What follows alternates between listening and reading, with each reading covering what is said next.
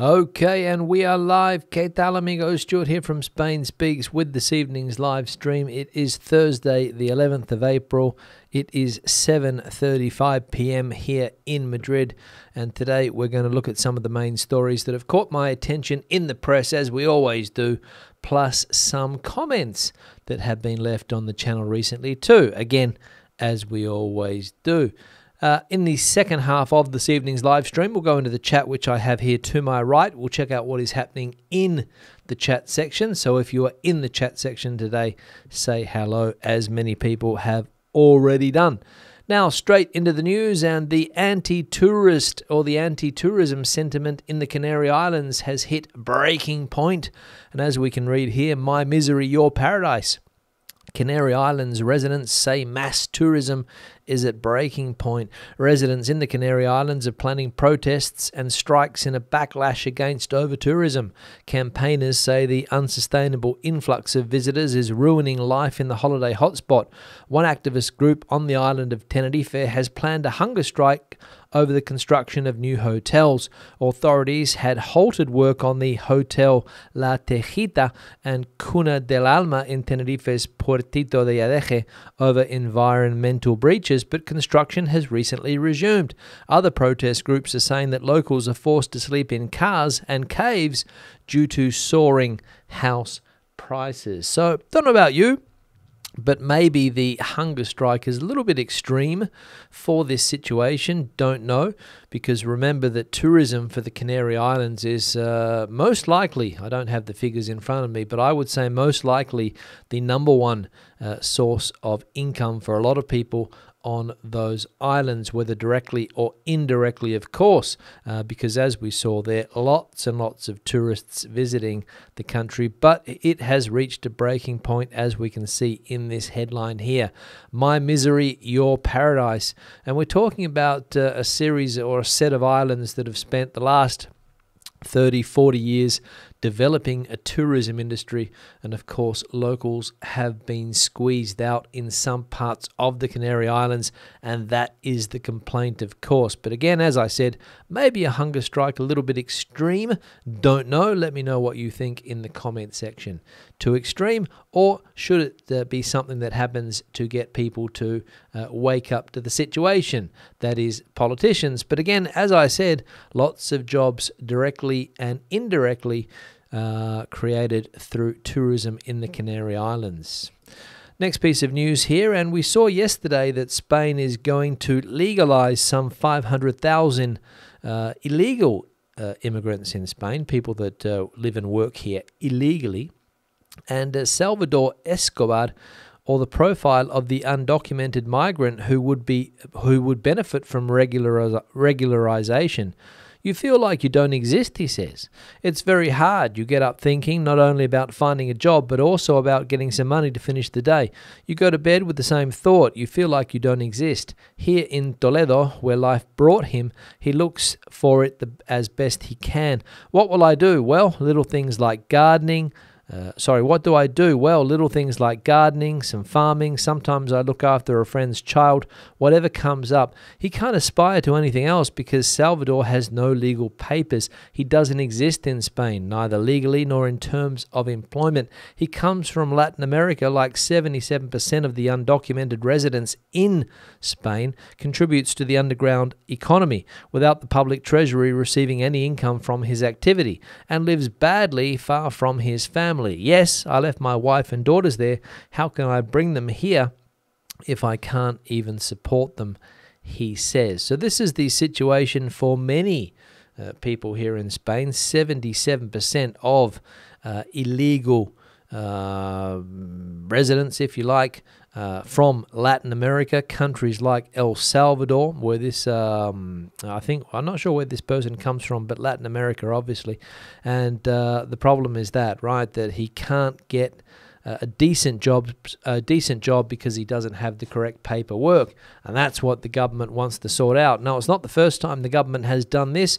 I think back in 1988 or 1999, don't quote me on those dates, but I think there was another amnesty back then where the same amount of people, perhaps more people that were living in Spain irregularly were able to fix their situation and move into the regular economy rather than the irregular economy which people like Salvador are in, unfortunately, and living here alone, wife and family back in his country of origin. So that's what the government wants to fix.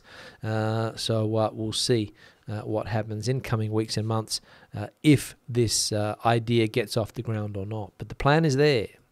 Another piece of news here, and a Czech tourist has died after falling into the sea while taking photos in the heavy surf in Tenerife.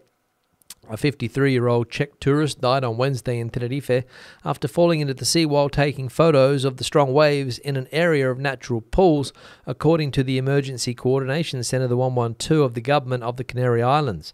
The incident occurred at 4:15 p.m. when the SECOES received the alert informing of the fall. The Emergency and Rescue Group of the government of the Canary Islands mobilised the rescue helicopter and picked the man up from the water when he was already in cardiorespiratory arrest. In a video uploaded by 112 to the social network X, formerly known as Twitter, it can be seen how the helicopter tries to hoist the man in the middle of a strong swell. Now, I don't know how many people have fallen into the water in the last couple of months here in Spain and died. This Czech tourist, the latest one, unfortunately. But we saw a piece of news a couple of weeks ago, I think, maybe over a holiday period here, maybe over the Easter period, of a British woman also falling into the sea or ocean, and another 3 or 4 people dying in the same circumstance. So probably a good idea to get away from big waves when they're crashing over the rocks on the coast, even though you want to get that pic for Instagram, which is obviously what a lot of people are trying to do. They're trying to get that pic of a lifetime, put it on social media, but is it worth your life? That's the question. So unfortunately, as I said, another person dying there. Now let's go straight into the comments. First comment here from It's a Man. I don't really think scrapping the golden visa will have much impact on the housing issues. Portugal have done the same and have seen little to no improvement. Only 15,000 golden visas have been issued in the last 11 years. It has been running, of which 94% were based on real estate purchases. Also, EU citizens will still have the right to purchase property, so only third country investors will be impacted. The Spanish government need to look at affordable housing and rent control. Yeah, we saw the issue before of a demonstration group or a protest group in the Canary Islands planning a hunger strike. Not obviously because of the golden visa, but because of the other problem which mass tourism brings, and it is the Airbnb effect, which basically forces the price of property up and limits the amount of property available to residents. That's the reality. That's what Canary Islands and many other cities in Spain. But the golden visa, I would agree with this commenter here that I don't really think it will have much impact either. The government says it will, but as we saw the other day in the Financial Times article, it's a politically toxic idea at the moment, and a little bit well, I'm not going to say unpopular, but being able to buy your way into a country, of course, not popular politically, I think, especially when the majority of people that are buying their way into Spain are from countries that maybe not are the best of friends with Spain at the moment. Russia being one of those countries there. And of course, the other big investor in the golden visa was Chinese, buying up property around the country and also investing in businesses, I will say, because I think you have the option to invest that $500,000 in property or a business, which some people do.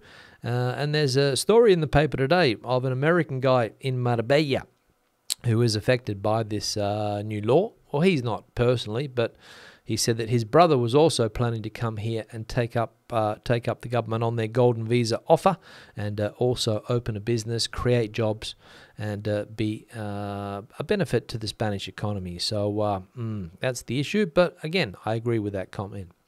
Another one here from, we'll go look at this one here first. Hi, Stu. Wondering if Steve's comments is suggesting that Spanish smokers on Spanish terraces in their own country should not be smoking next to him. Maybe, if he doesn't like it, he should go indoors, smoke free of course, or go somewhere else. After all, when indoor smoking was banned, terraces were made more agreeable for smokers with heating in the winter, for example. Cheers, Stu. Keep up the good work. Al. Yeah, Al, thanks for that comment. Telling the commenter that we saw yesterday, Steve, to go inside if he doesn't like people smoking outside. But as we know, the government has an agenda here to ban smoking from outdoor seating areas at bars and restaurants, which, as we know here in Spain, are very, very popular, especially on a hot summer's evening, to sit outside and have a drink, whether it's an alcoholic drink or a soft drink, or have something to eat, is a pleasure that many people enjoy. And the government thinks that they would be better off as smoke-free zones, as would the indoor areas and also the outdoor areas. But of course, some people don't agree. Al, for example, thinks that people should be allowed to smoke. Spaniards should be allowed to smoke on these outdoor seating areas. And if people don't like it, go inside. I don't agree with Al, of course, but he's entitled to his opinion. I think that the smoking should be banned anywhere where people are consuming food. People are sitting down to eat with families, having a drink. Smokers, after all, are the minority. According to statistics, only around 35% of adults smoke, I think, here in Spain, or perhaps less. Less in other countries, of course, or fewer people smoke in other countries. But here around 32, 33, 34, 35%, I think, so a minority. So therefore, maybe they should, in my opinion, of course, go somewhere and smoke their cigarette and then come back and continue with their meal. But hey, one here from Rob. Australia banned smoking within 5 metres of all public buildings years ago and banned smoking inside restaurants, pubs and their outside areas years before that. Beaches as well. It works a treat. Yes, it does, Rob. I was recently in Australia, as you know, visiting family down there, and you don't see people smoking. Basically, you see the odd person outside an office building having a smoke. You see the odd person outside a shopping centre having a smoke, but you go to a party with 30 or 40 people and you won't see a smoker. Whereas here, at a party with 10 people, perhaps 3 or 4 are smoking, according to statistics, of course. But in Australia, they've managed to not eradicate smoking, but they have done a very good job in cutting down on the amount of people that do smoke, and therefore, I think in general, benefiting society. But again, just my opinion. And yeah, here in Spain, will it prove popular? Not at first. People will probably rebel, but people will come around and realise that they can't smoke in these outdoor public areas, I think, like restaurants and bars. Another one here from Marie. Visa processing is a joke. 9 months on, I'm still waiting for my work visa. Brexit issues. Feel expats are put at the bottom of the pile most times. I don't think so, Mary or Marie. I don't think expats are deliberately, because the word expat, what does it mean? Of course, what does it mean? Somebody from the UK, expat, or foreign residents, so we're all the same. We're all treated equally, I think, when it comes to immigration, and I don't think just because you're from the UK, you are put at the bottom of the pile. I think that, as we saw yesterday, the bureaucracy is very, very slow. That's one of the reasons why the government wants to bring in this legalisation process, and that's the issue, basically. It's just a very slow bureaucratic system where sometimes the person, just for whatever reason, just says, no, next, no, next, and then that person complains and it gets put back into the pile, and around you go. And that's the way the system works, and nobody ever mentions that except for that article that we saw yesterday, basically. So thanks, Marie, for that. But as I said, I don't think you're being pushed to the bottom, or being put to the bottom of the list, or the bottom of the pile, as you put it here, because you are from the UK. Christine also says that the last few years the process of residency has been a bureaucratic nightmare. 1 year I was in trámite so long the paperwork expired and had to start over. It is easy to see how one can technically be illegal, although having a work contract, etc. Yeah, thanks, Christine, for that. And again, the bureaucracy is the problem. Lack of public servants working in the system. Too many requests for residency, and basically that's the issue. Like I said, we saw that in the article yesterday in black and white. That's one of the main issues and one of the reasons why the government wants to do it, because the bureaucracy is terrible. Terrible. Another one here from Patrick. How can they have a work contract if they don't have legal papers? Well, Christine just pointed it out there that maybe they don't have an official work contract, but they might have a job that they've been working in for the last few years. And I imagine that what will happen is that the employer will write a letter saying that this person has been working in this company for the last 2 or 3 years or however long in order to get access to that amnesty. So that's how it works. That's how people did it before. Your employer, obviously, they don't get any problems, by hiring illegal workers. But let's be honest, it happens, right? So if these people can prove that they've been working and residing in Spain for that 2-year period, they're entitled to apply for this upcoming amnesty whenever it happens. As I said, the government has just announced it. Not sure when it's going to happen, but it's been announced. And the final one here from David. I think the talk of people living in their cars in Ibiza is just the media story. I live in Ibiza and I have never seen anyone or anybody living in a car. Also, the chef cannot earn enough to get a flat. How do all the other low-paid staff manage? Good question, David. And maybe if you haven't seen people living in their cars in Ibiza, you're not looking in the right places. I don't know. But I've seen this on numerous news stories over the years, people living in cars. There were some houses that were being rented out to 40 or 50 people at a time. Basically, any spare square meter on the floor was taken up by a mattress. So that's how people are living in some parts of Ibiza. Maybe not where you're living, David, but I can almost guarantee that it is happening. Is it a huge problem? Are there, hundreds of people, thousands of people living in their cars? No. But there are people living in their cars and doing it tough, especially when that tourist season rocks around, starting in May, June, July, August, September, perhaps into the first 15 days of October as well. Not sure, but that's when a lot of people go to places like Ibiza, and that's when they have trouble getting accommodation as well. But thanks for the comment, David. Now we're going to change the backdrop. This photo was sent in by Julian, and it is the north of Spain, Galicia to be exact. Not sure of the exact part of Galicia, but I think it's in the A Coruña province. Julian did tell me where it was exactly, but I can't remember what he said. Ortigueira, I think, is the name of the place up there in A Coruña.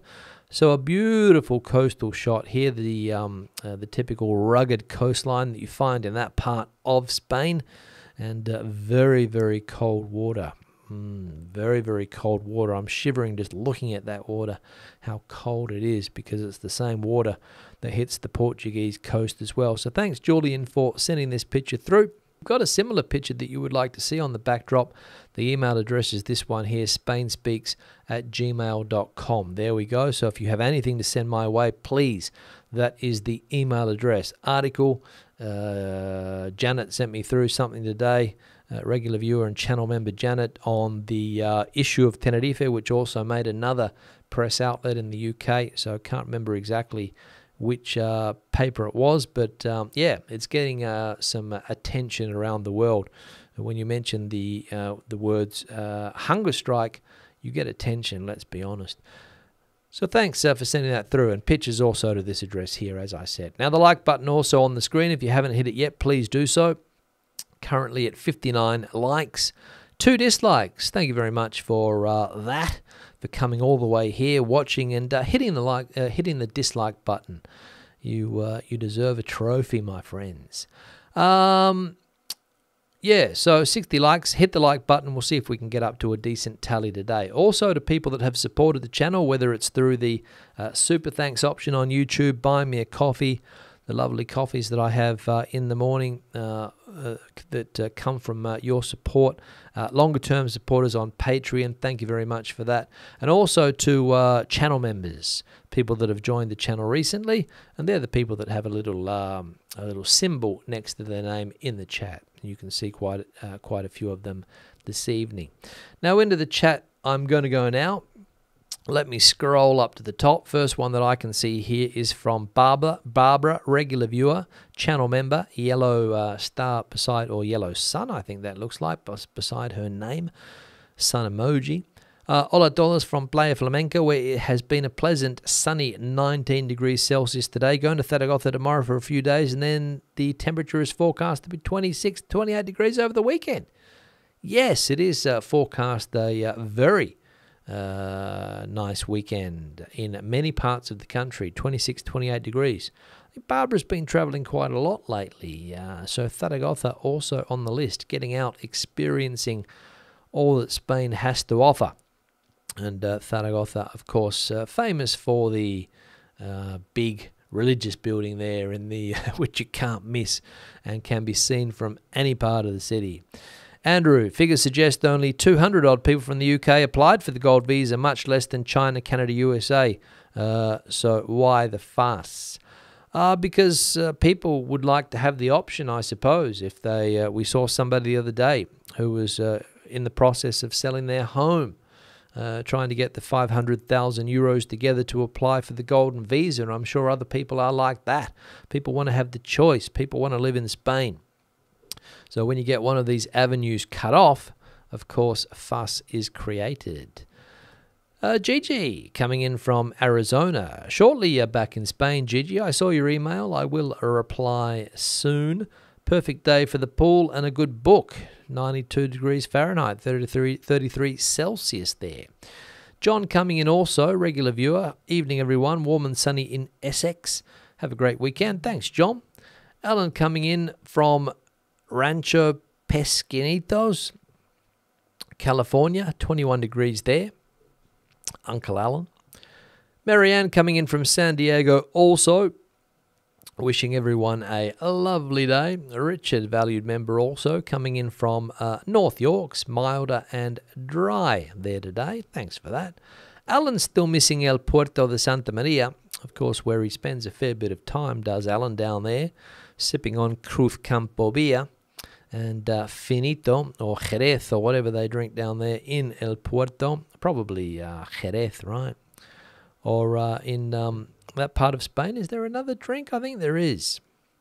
I can't remember what it's called. Freedom Hunter asking a question about van life in Spain as regards to parking up for a few nights.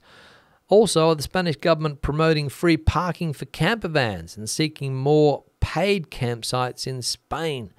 Don't know, because I'm not a camper, Freedom Hunter, but I'm sure somebody will be able to answer your question. I know that you are allowed to park up for a few nights, maybe one night at least, as long as you don't put tables outside or extend the awning on your van or things like that. If you just sleep in the van and don't make any mess, any noise, or think that you're setting up your own table and chairs outside and things like that, you shouldn't have an issue. But the civil guard will come around if you do that and probably tell you to move on. But if you're just sleeping in the van, I don't think there's an issue, to be honest. It's called pernoctar, and it is permitted unless there's a sign up saying otherwise. So if it's a popular place and the locals have complained that signs go up, but if you're just in the middle of nowhere and you stop on the side of the road in a parking area and you hop into your bed, hop into your bunk and have get some sleep, have a kip, 40 winks, whatever you want to say, you shouldn't have an issue. But just don't sit outside with your table enjoying breakfast. Otherwise, they could tell you to move on. Roland coming in from Minneapolis. How is the little dog Mika? Not sure how Mika's doing, Roland, but little Mia over there is enjoying a siesta at the moment. She seems to spend a lot of time sleeping, does Mia, especially when she has a long walk. Jonathan, regular viewer and channel member, also saying hello. Marion saying hi there as well. Renan coming in from LA. Paul Gerard, channel member also, coming in. Pleasant weather there. Germany, I think it is. 18 degrees Celsius. James and Kathy coming in from Worcester. Had some sun there today. Roll on Spain in a few weeks. Janet coming in from Oxford, who sent me something through earlier today. Thanks for that, Janet. Mugga coming in from Alicante. El Campello, just north of Alicante, of course, is El Campello. What else? Roland's flying into Malaga in 4 days. There we go. Enjoy down there. You're going to get some good weather. I've saw the forecast for next week because I'm planning a trip down to not Malaga, but south anyway. And the weather's looking good. Former Madrid correspondent Dave is in the chat, currently in St. Petersburg, I think it is. Reporting from the very wet and windy west coast of Florida. Well, you got a tropical storm or something there, Dave? Let us know. Pamela coming in from San Juan de los Terreros. Gary, as soon as he can earn, then all the dependents follow. Spain just lowers its standards. Well, obviously, if you come to live in the country, Gary, and you have a family that you've been away from a number of years, you would like them to come and live with you, right? And many countries are generous in this regard, that they allow you to bring your wife over. They allow you to bring your children as well, because it's all part of the process. What else we got going on here? Paul Gerard saying, would you believe it, that unwanted tourism is catching even here in Germany? Some are thinking that it's best done on purpose due to climate change. I don't know. I'm off to Cantabria soon. Thanks for that. What else? Let's have a look. France is coming in from Fife in Scotland. 15 degrees there. Sunny. Yeah, enjoy the sunny day in that part of the world. But rain back again tomorrow with rain. There we go. Every place is getting over-touristed. Nobody has any kind of real solution. I don't know that there is one. No, there's probably not, Jonathan, because it's very cheap to travel for a lot of people nowadays. You can get cheap flights. You can get cheap hotel deals. And it's become a really big industry. Everybody loves to travel. Everybody loves to go to different places around the world. You can fly to the Canary Islands from other parts of Europe quite cheaply, hotel deals included, and people have travel and holidays as a priority. Of course, not like when I was a boy, we were lucky to go anywhere on holiday except for my mum's hometown. A lot of the times, didn't go to many other places, I can tell you. What else we got going on here? What's this? Man like going to Alicante with a friend for the first time. Good luck. Elena's coming in here from Sarasota, Florida. Wet and windy there also. So Spain has problems with undocumented immigrants and tourists. Yeah, well, trying to work the problems out, of course. Not easy. But when you become popular, people want to live there, right? Giles, hi Stu, do you know how to declare income tax? What, here in Spain? Yeah, you fill out a form telling the tax department what you've earned and all of your assets as well. Send it in, and you either get money back or they want more. That's how it works. But yeah, it's called IRPF is what it's called. My advice, Giles, would be to go and see a gestor, a type of accountant that will do it all for you for a reasonable price, and they know what they're doing. Dave saying, speaking of smoking, recreational cannabis will be on the Florida ballot this November. There we go, recreational cannabis. So Florida, perhaps one of the states that doesn't have that already legal, Dave. Mad Planet saying, my pops was born in Dublin, hence me acquiring an Irish passport. Best thing he's done, enabling me to live and work in Fuerteventura without any restrictions. Absolutely, those European passports come in very handy indeed. They come in very handy, especially if you want to live in the European Union. No stress. Just come over here, Tell the authorities that you have decided to move, and away you go. Ian coming in from not sure where, but sleeping in cars. What does that person think is happening in the rest of the world? Rent prices are extortionate. And when migrants are being given houses, etc. Yeah, there we go. Migrants are being given houses and locals are sleeping in cars, according to Ian. There we go. Gus, hi, maybe people shouldn't go to work to Ibiza to put pressure on employers to pay more. Yeah, doesn't work. Doesn't work, because we all know that when these bars and restaurants can't get employers, they just work short-staffed and the customers suffer. But it doesn't matter, because the same people come back next year or the year after. That's the tourism model. Thumbado, terrible situation in Ibiza. Cars, caravans, tents, people sleeping everywhere and no hospitality workers. Only Guardia Civiles, not only hospitality workers, but civil guards, hospital staff. Thanks for the news, Stu. Well, according to the other person that we saw there, Thumbado hasn't seen it. Let me go back to that comment from, who was it? David. Hasn't seen it in Ibiza, but Thumbado, who also lives in Ibiza, has seen it. Not only hospitality workers, but also public workers as well, whose salaries don't increase when they get sent to these places with higher cost of living. That's why nobody wants to go there. But, yeah, when you work in the civil guard, you get sent, probably. Jeff, coming in from Liverpool, New York for a couple of weeks. Liverpool, New York. There we go. Good to see you, Jeff. AFV, ban everything that, and if that doesn't work, ban it some more. Interesting. Wolfendorf coming in from Vienna, 20 degrees there. Belinda's coming in from the United States. Once we had the Bracero program, and maybe that's what's needed here. The program brought millions of Mexican men to the United States to work in industries needing workers. Legal path. There we go. Janet's dog Archie, 12, sleeps most of the time these days. How old's Mia? Yeah, Mia's 4 this year, Janet. But she sleeps after a long walk. We normally go out for about an hour in the morning. Then she runs around for another couple of hours, and then she crashes. And tonight she'll be back.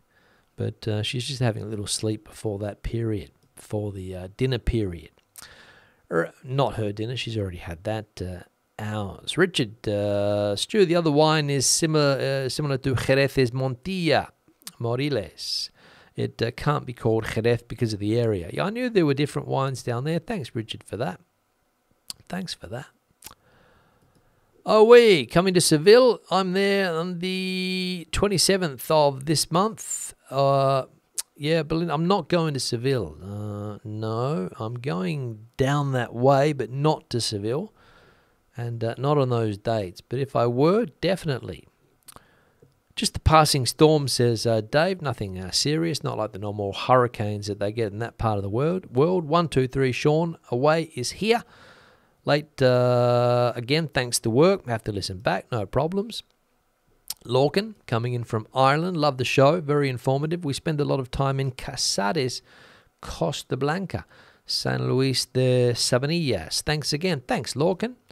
And Lena's saying here that it seems natural that Spain would have so many tourists as well as undocumented workers. Spain is like the Florida of Europe because of its weather and coastlines. Yes, that is true, Elena. A lot of similarities between the two countries in that regard, the weather of, different in many ways, similar in others. I think that we've been shown that the Florida weather's a lot more humid than many parts of Spain, I think somebody said. So I'll have to go with that. And Andrew coming in here also a bit late today on parade. Late on parade today. Hope we are well.